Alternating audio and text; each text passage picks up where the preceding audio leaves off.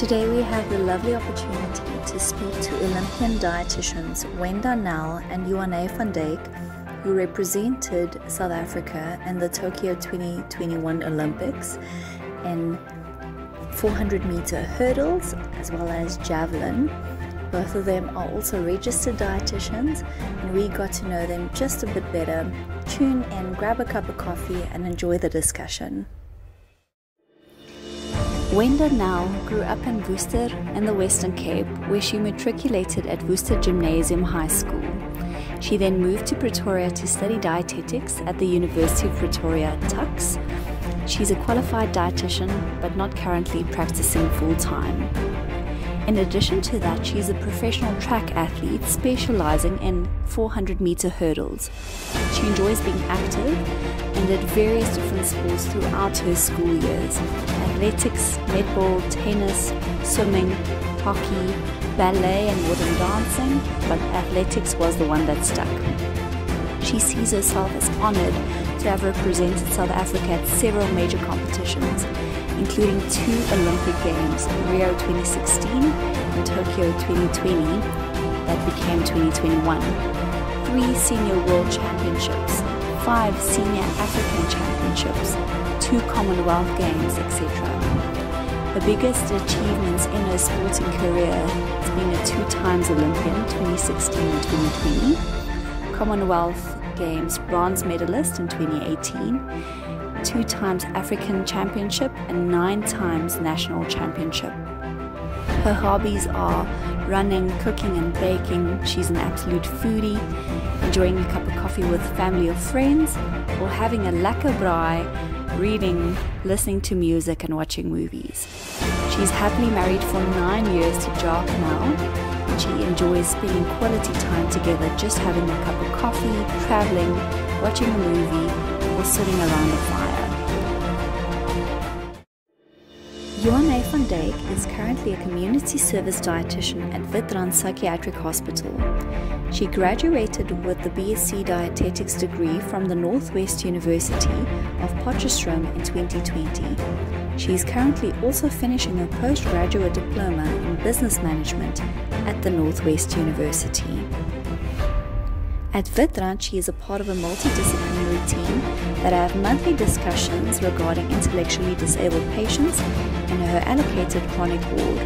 She is also responsible for daily follow-up in the emergency unit, as well as weekly follow-ups with allocated patients in the frail care unit. She gives nutrition education to outside patients on referral, but different nutritional topic talks are given on a weekly basis at the psychiatric wards of Witstrand. She is especially interested in sports nutrition, as well as working with nutrition and movement in children. Jo-Ané is also a South African javelin thrower and has represented the country at various international events. Her biggest sports achievements since finishing school include being a silver medalist at the World Junior Championships, a Junior African Champion, 2 times Senior African Championship silver medalist, 2 times Universiade Games finalist, silver medalist at the African Games, national champion in 2021, and part of Team South Africa at the Tokyo Olympic Games 2020, which became 2021. In her free time, she likes to stay active by hiking, swimming, cycling, running, and spending time with socializing with friends that she also would consider a hobby.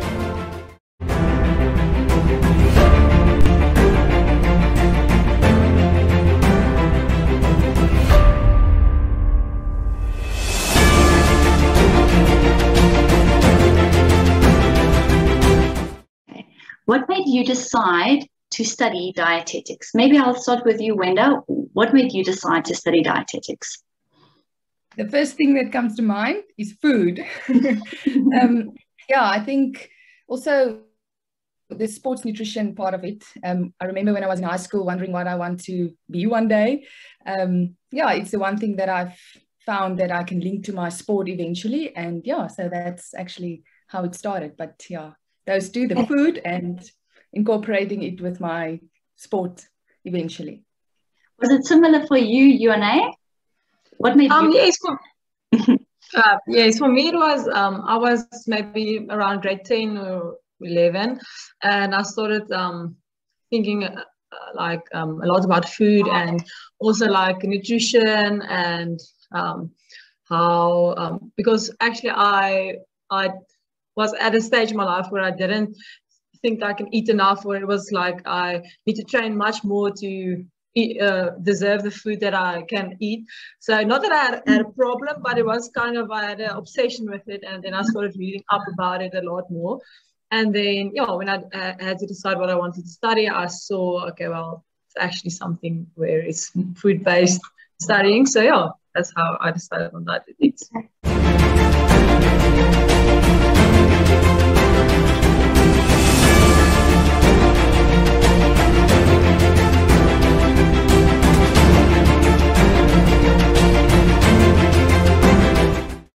How does your nutrition knowledge help you in your experience as an Olympic athlete? Any one of you can jump in first. I'll start. Yeah, I think for me, in a way, I would like to believe that it make it a little bit easier to understand what the value is of nutrition and how it can add to your performance. So yeah, I think just kind of to incorporate what you know and practice, like put it into practice in your own life. I will always say I can kind of 99% of the time my advice is based on my own experience. So that's how I, throughout my career as well, I can give advice based on what I've experienced and how I've experimented with foods and how it helped me in specific training sessions or before competition. So yeah, I think I would like to believe that's how it helps me to also, yeah, to aid in my performance. Very interesting. And for you, Jo-Ané? Yes, so I agree with Wenda a lot on that one, and I think also it's quite a big advantage to have the knowledge about nutrition, especially in competition. I know one of the biggest, like, not rituals I have, but one of the most important preparations before a competition is planning on what time I'm going to eat, what am I going to eat days before, and what's the best nutrition. And I think like it's a little bit an advantage above other competitors, or not really, but other athletes, because like it's nutrition is one of the most important parts actually also of your competition. So I think it has big effect on your.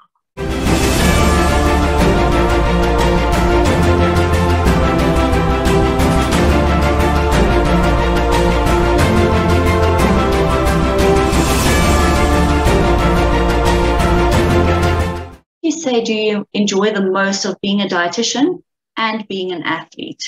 So the two separate, but the enjoyment factor of both. I think for me, like if I go especially just on being a dietitian, to understand the question correctly, what is fun for me about being a dietitian? Yes, and then on the part of being an athlete.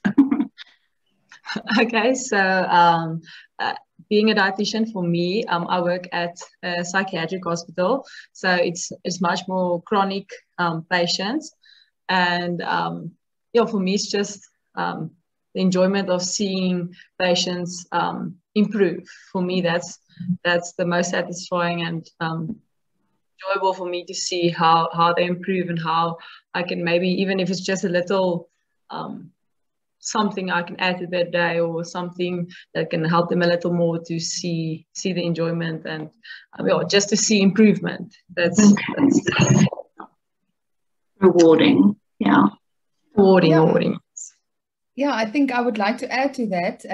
I'm currently not practicing, but remembering back to my practicing days, working in the hospital or seeing clients, that reward of the little bit or the advice that you give that makes even if it's just a tiny bit of a difference, but you can see that in the person's life.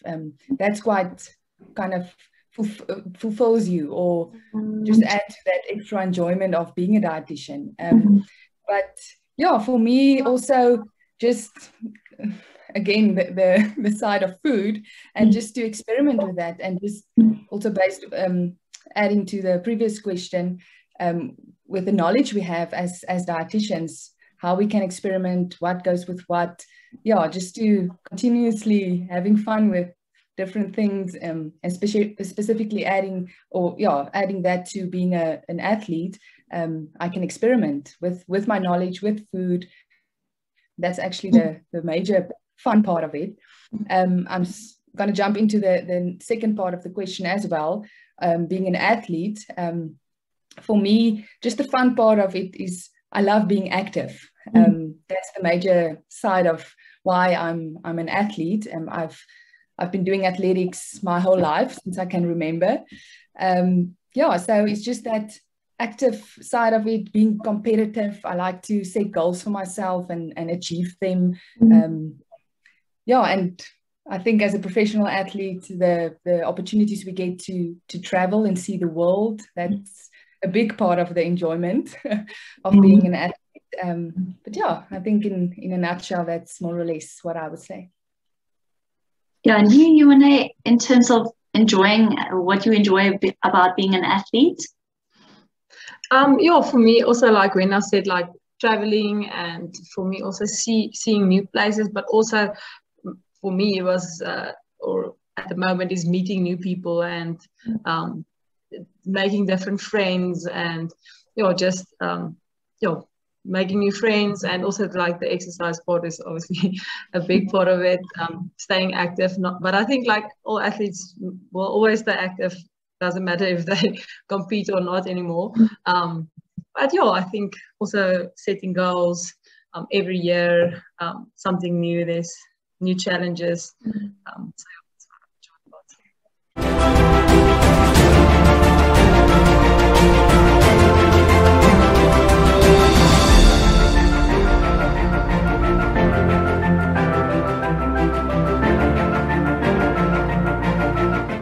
So attending the Olympics 2021?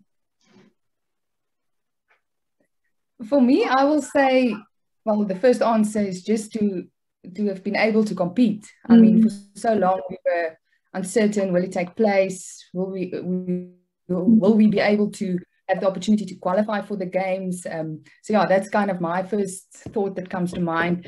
And with all different setbacks, I mean, every athlete has a story and a journey towards these major competitions that we don't always know about. So for me, for example, I had 1 or 2 niggles, small injuries in the past 2 years, so that contributed to uncertainties. Definitely just to be able, that moment that you walked onto the track and you realized, okay, it took place, I am here, I'm an Olympian. It's an incredible honor and privilege to actually compete there. And I think this year's Olympic Games, it was my second one, so I had something to compare it with. But something that I've enjoyed a little bit more this time is actually I've met a lot of new people, even just in the South African team. I was fortunate to share a flat with Jo-Ané, and I think our little female group there in the flat it was so incredible for me. We had amazing chats, we had fun. So often you experience that it can be quite tense and like not dramatic, but everyone's focused, and it's not that we weren't, but I think it's important to also experience the fun part of the games. So it was just in short what I would say. Definitely, I agree with Wenda on that one. I think our apartment was a very diverse but very fun apartment. We had lots of different sports, so it was cool to hear from other sports and sharing with different kind of people that you wouldn't normally like share a conversation with. I think if the situation was different, you would have been maybe out and about a lot more than having to stay. And I think that, like we said, the whole South African team actually bonded a lot more also. But for me, it was my first Olympic Games, so obviously that in itself is the biggest and also living amongst, world class, some of the best athletes in the world. That was also for me very cool. Going to the dining hall and sitting across a world-class athlete that you usually just see on Instagram or like social media, and here they are in live person, or even talking to one of them. For me that was quite awesome. That's very exciting. Tell me, who did you share a flat with, or is that information that we're not allowed to know? No, I'm sure we can say. Jo-Ané, you can just cut in if I forget anyone, but I shared with Bridget Hartley. She's a canoeist. Then Jo-Ané shared with Bianca, the surfer. Then we had 2 triathletes, Gillian and Simone. What's her name? Simone, yes. And then Monique Scott. She's a 5,000, 10,000 athlete. Okay, interesting. And tell me, Jo-Ané, I'm now very curious, who was the athlete that you only saw on Instagram and that you spoke to?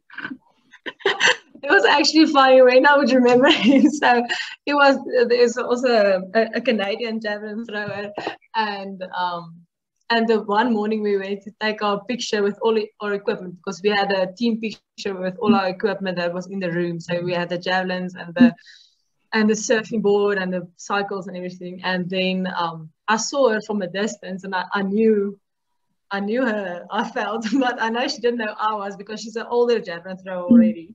And I knew, okay, I had my javelins with me, so she'll know I'm a javelin thrower as well. And then, like, we walked up, and she said to me, "Hi, I see you're a javelin thrower." And I was like, "Yes." And she was like, "I'm Liz, by the way." And I was like, "Yes, I know you from Instagram." And then I was so embarrassed. I didn't know what to say further. But then later on, we met again, and I told her, "Listen, I'm so embarrassed about the situation." But I was a little not starstruck, but I was like, I didn't know how to handle the situation, because I was like, I know you are. I know you don't know who I am. So yeah, that was quite interesting and fun. But so amazing experiences. Sometimes it's these things that you'll think back to for the rest of your life. So thank you for that.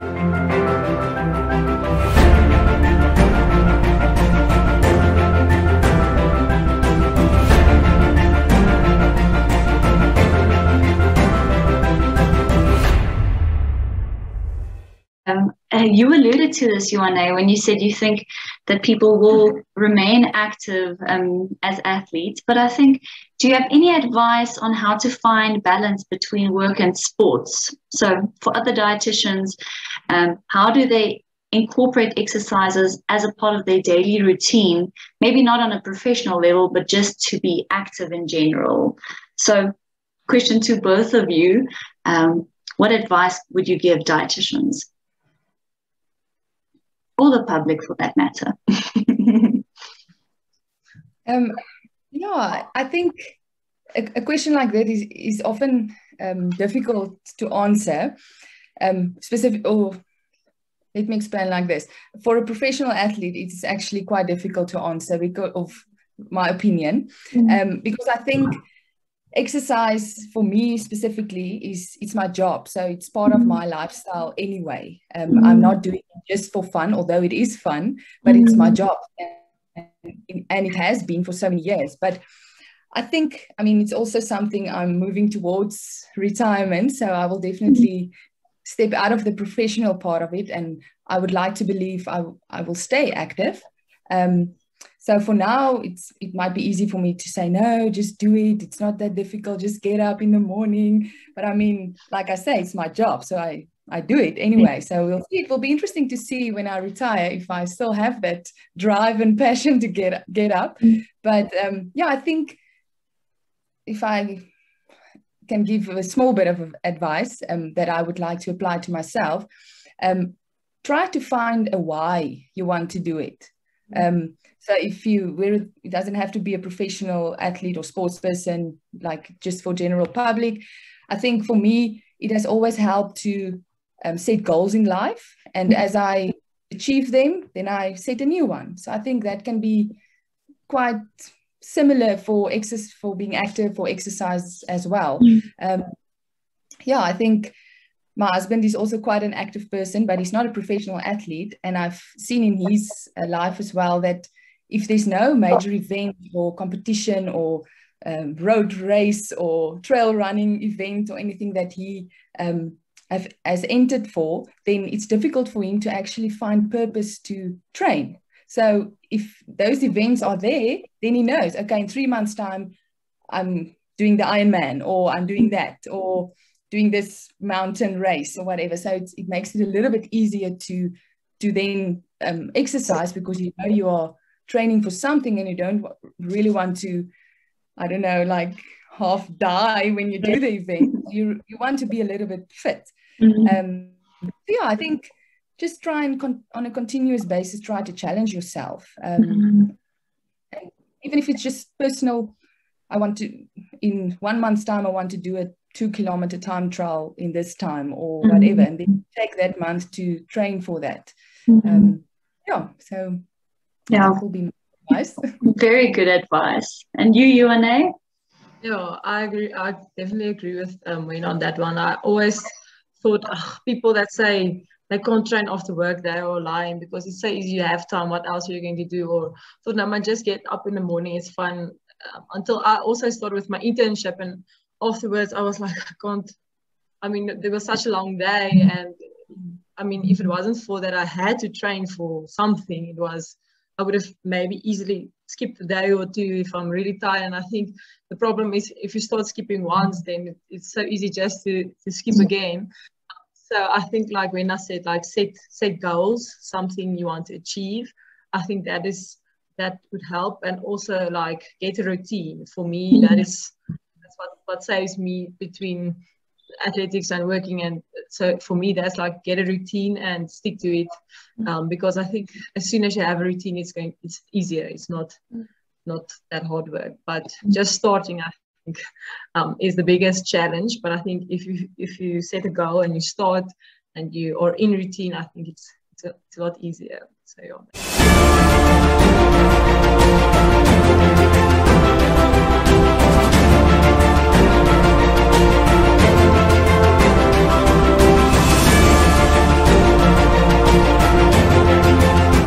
Experience of the foods available to athletes at the Olympics, did you find it easy to adhere to your nutrition plan and nutrition requirements? Yeah, maybe let's start with you, Jo-Ané. What was your experience? For me, it was well, it's always challenging for me at the beginning, because I think there's so much food and you want to try everything. But before competition, I always try to stay within my normal like eating pattern.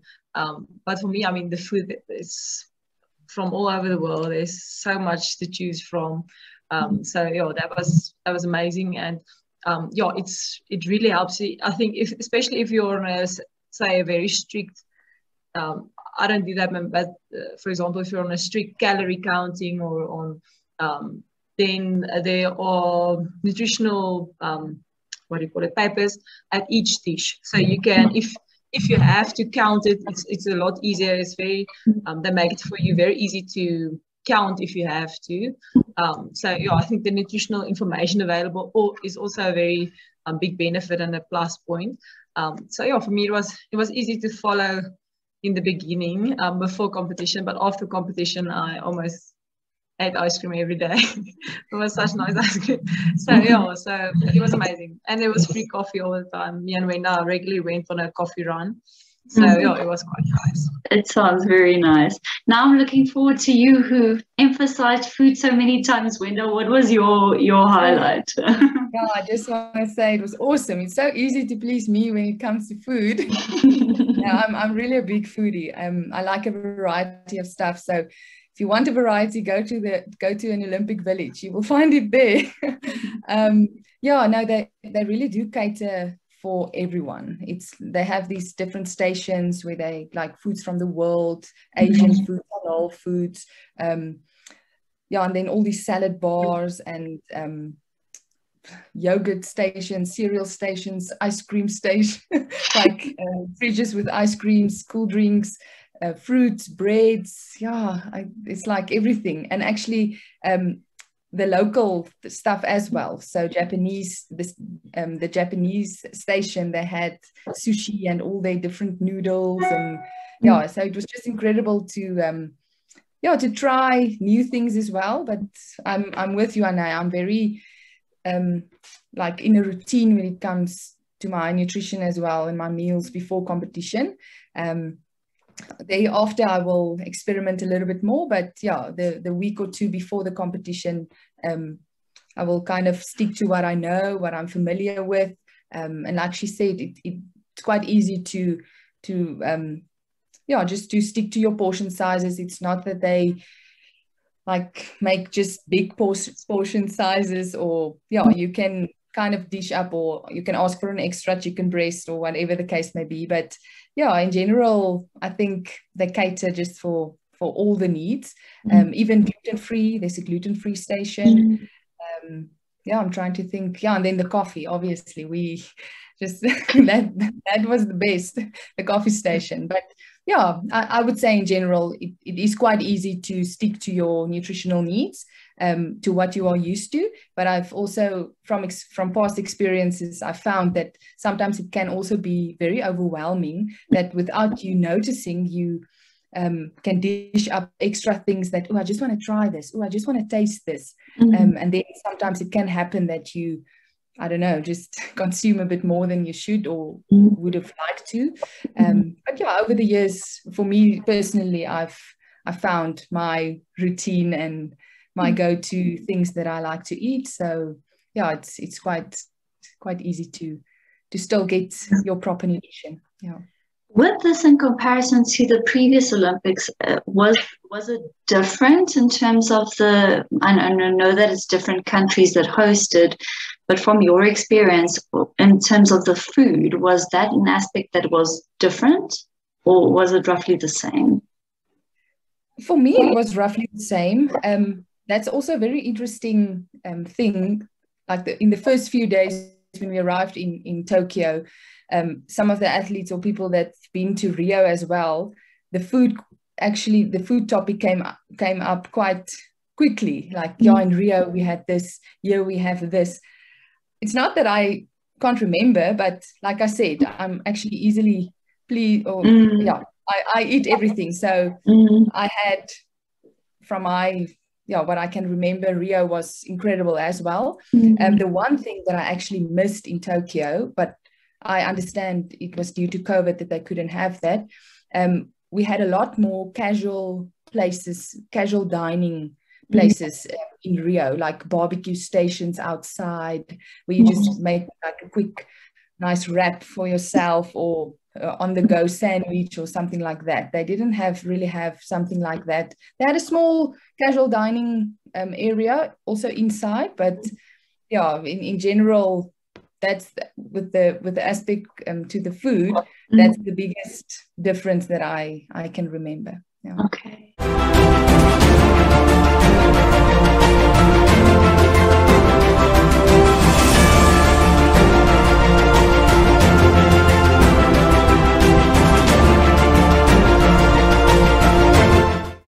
What does it take to be an athlete to compete at Olympic level? Like, what do your training schedules look like?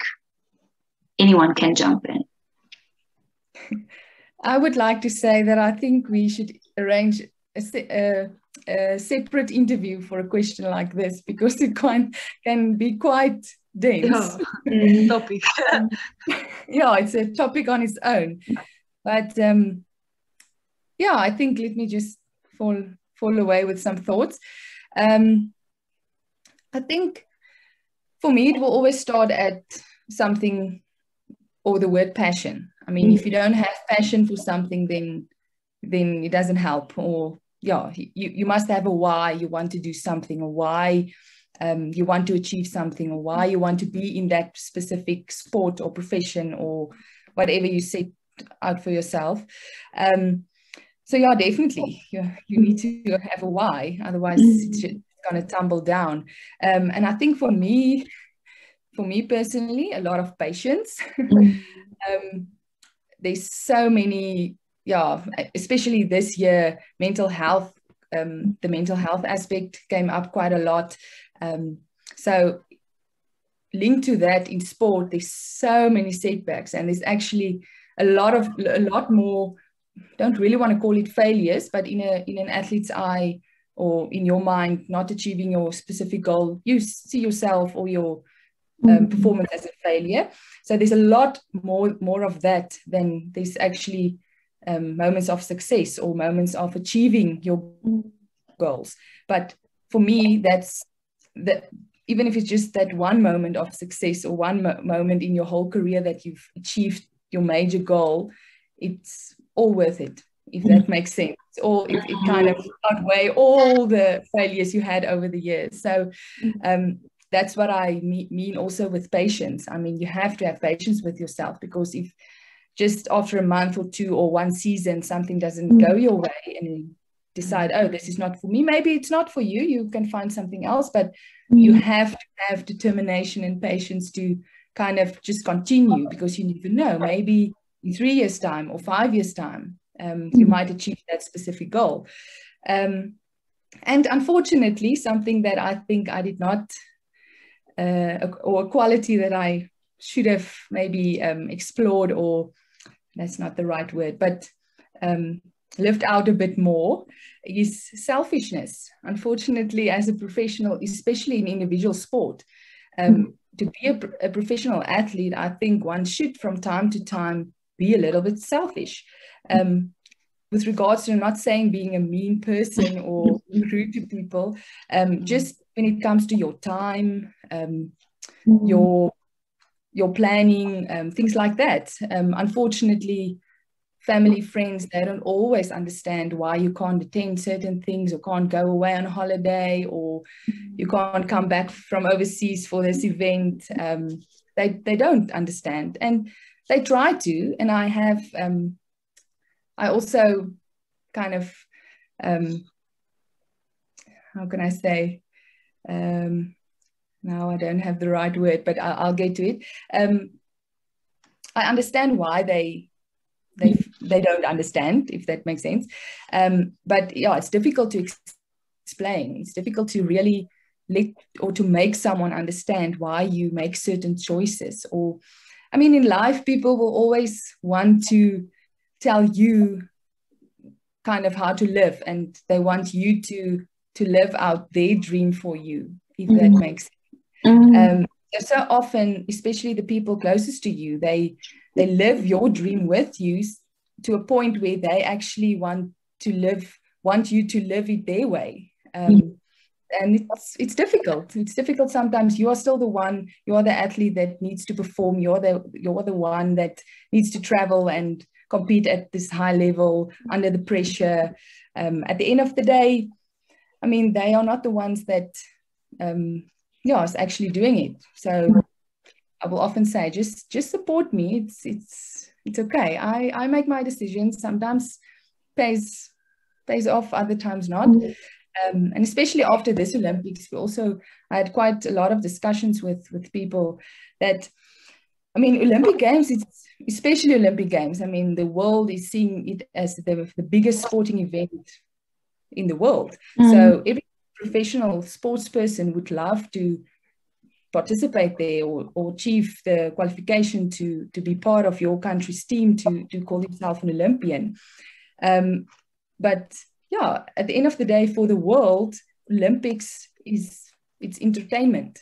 So it's easy to give comments, to say, that athlete has faded or didn't perform, but they don't know everything behind the scenes that athlete needs to endure to actually get there. It's our jobs. So for us, being at something like the Olympic Games is actually very daunting. You have to, or you want to achieve a goal that you've set out for yourself. You're not there to play or just party there or whatever. You are there to actually compete. You want to be competitive. So at the end of the day, not achieving what you set out for yourself is many times heartbreaking, and you come back and you're very disappointed, where the public sees it as, no, it's such a great achievement, you can call yourself Olympian. I get that, yes, but at the end of the day, it's tough. It really doesn't, you don't wake up one morning and the next day you're an Olympian. It takes a bit more than that. But I encourage everyone to have a dream like that and go for it. Sorry, I stopped. Thank you for sharing. Yeah, I think Wenda summed it up very well. I mean, she has been in the profession for a longer time than I have, but I definitely agree with her. Like the Olympics, one of my friends told me, and it was for me like, whoa, that's true. She said that the Olympics is the circus, and we are the entertainers inside the circus, and the whole world is just watching the circus. And for me, that was quite like, that's actually true. We are there for the entertainment, and for what is entertainment for other people is 4 or 5 years worth of work and sacrifices. I think for me, it's I'm a very social person, but for me it's the sacrifices of not always seeing friends or not always like missing things. I think for me, if competing overseas, traveling, or you really miss a lot of things, and you miss a lot of life events. And for me also, I live quite far from Potchefstroom, where I'm based now, and for me it was choosing javelin, or choosing to be an athlete, was not only choosing the sport, it was choosing to leave my home, leaving my family, and like missing a lot of things. I mean, when I was in university, I only went home like maybe twice a year, because in the vacation times we had competitions, or we had events to go to, or I had to train during the vacation. So it was, it's a lot of sacrifices that you don't actually think about until someone asks you, okay, what does it mean, or what did you do to so for me, that's like Wenda also said, it's a lot of sacrifices, and a lot of times that people that you love don't understand always, like, listen, I can't come home from vacation for a month. I can come for 2 weeks. Don't ask me why it's only 2 weeks. I have to train for something that's more important than being on vacation. So I think for me also, it's just like sacrifices. I think so. I just want to add something else that I thought of just now.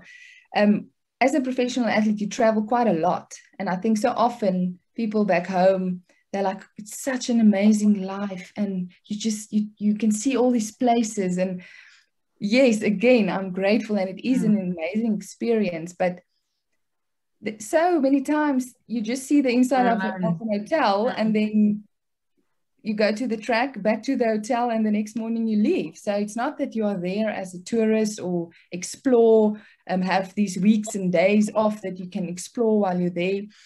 For me, when I'm in Europe or traveling the world, it's usually like in high peak competition season. So of course you make time 2-3 days here and there if it's possible to see something or just play tourist or whatever. But it's not these weeks of vacation that you traveling the world, and you just it's still our job. We are kind of traveling for our job. Yeah, I think it's interesting that you mentioned that, because a while ago I thought, and I said this about athletes, about musicians, about anyone who is in the public eye.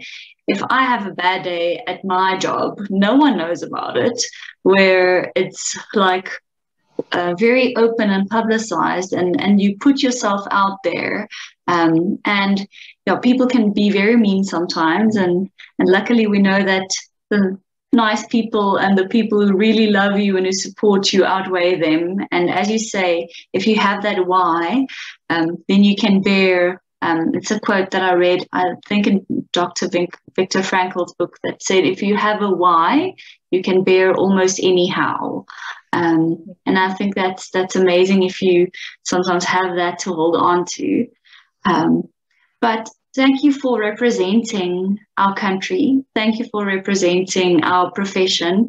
You made us very proud. Like, I did a Meet the Dietitian on Wenda a few years ago, and then Jo-Ané, when your name came up, I'm like, I need to find this person. I need to get hold of them so that we can, as a profession, celebrate what you've achieved, and for you being Olympians. We are really glad, and even just for me to have the privilege to speak to you guys today is really a massive honor, and we thank you for taking the time out of your busy schedules to have this chat with us, and inspire our fellow dietitians. Yeah, I would like to say thank you for your time, and thinking of doing something like this, and it's really I'm grateful for the opportunity to just share a few thoughts. Tongue twister, sorry. And I would like to, once I retire, move a bit back into the profession. I'm still kind of using it from day to day and so forth, but like I said, not working full-time currently, but I would love to continue being a dietitian in the future. Oh. Thank you very much. Thank you for the opportunity, like Wenda said also.